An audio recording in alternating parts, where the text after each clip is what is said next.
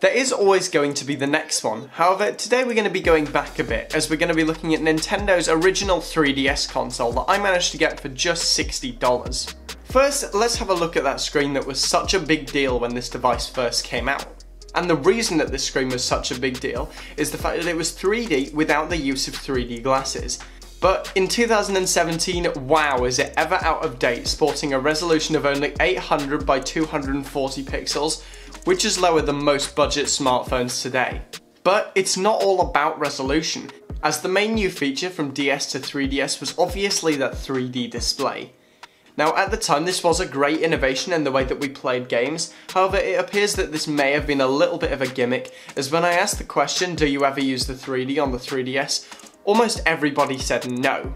However, this might not actually be a bad thing, as this console's battery life is significantly increased by the low resolution.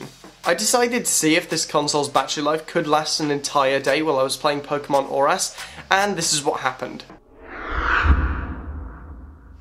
Yep, and sure enough, at the end of the day I still had plenty of battery life left on this console.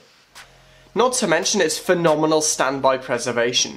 I can leave this console on for weeks with the lid closed and come back to it finding that it still has charge left. Without getting too technical, the main screen has a max brightness of 147 nits, and this is extremely low considering the iPhone 5S has a maximum brightness of 500 nits, but again, this does mean that the battery does last a lot longer. But the 3DS isn't one of those consoles that is about the specs. It's also not the reason that this console is actually my personal favourite. Now, the reason it's my personal favourite is because of Nintendo's incredible support.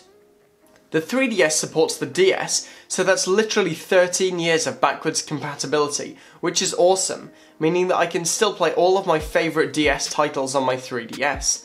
And it's the same with the Wii. The Nintendo shop really is incredible in how it brings all of these old titles that would usually be locked onto the older consoles to newer consoles, so that you only actually need one console to play all of these incredible games. It's a feature fairly unique to the Nintendo ecosystem, or at least to this scale. Now I know Nintendo did release the new 3DS, however, there aren't really actually that many games that can only be played on that console as opposed to the older version. And this is a fantastic feature to the Nintendo ecosystem that neither Xbox nor PlayStation do with their ecosystems in terms of compatibility.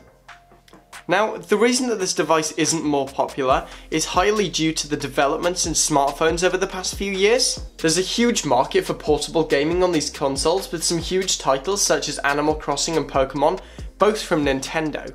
And of course there's also the Switch, which may actually end up killing the 3DS line altogether. Now this is highly due to the fact that it's both a portable and stationary console. However, for now, the 3DS does still stand a chance, as games are still being released for it with the exception of the main Pokemon games, so the Sinnoh remakes are almost definitely going to be on the Switch. Another fantastic thing about the 3DS though, is just how accessible it is.